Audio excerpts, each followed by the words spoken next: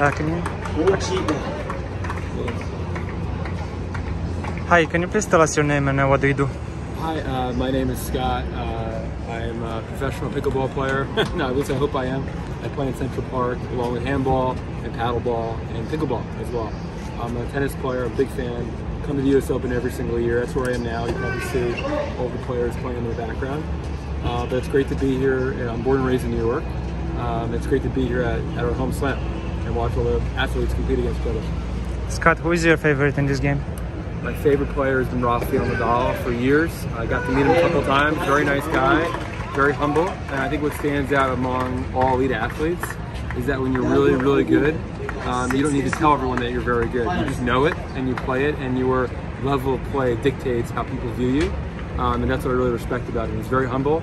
He's also one of the best of all time. Who is the cutest female player?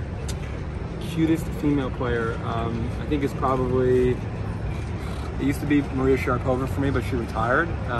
She was a crush that I've had for forever, since high school. But I think in today's game, I'm trying to think, probably Camila Giorgi. Yeah, she's probably Where is she from? She is from Belarus, I believe. Yeah. What good matches have Or you seen? Ariana Sabalenka, she's also very cute, and she's from Belarus. Any good matches you've seen so far? Yeah, Cilic. We watched the Cilic match the whole day today, which he won in straight sets, which is really good. And then we just saw Badoza get beaten by Marta, which was a really close match as well. She took out the number 4 seed. It's very cool. You mentioned retirement. Serena is retiring. Do you have a message for her?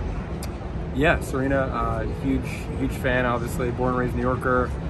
We all love you. We all root for you every day. We hope you make a huge, deep run in your last tournament. Thank you very much. Thank you. All right, take care. That was great. Good.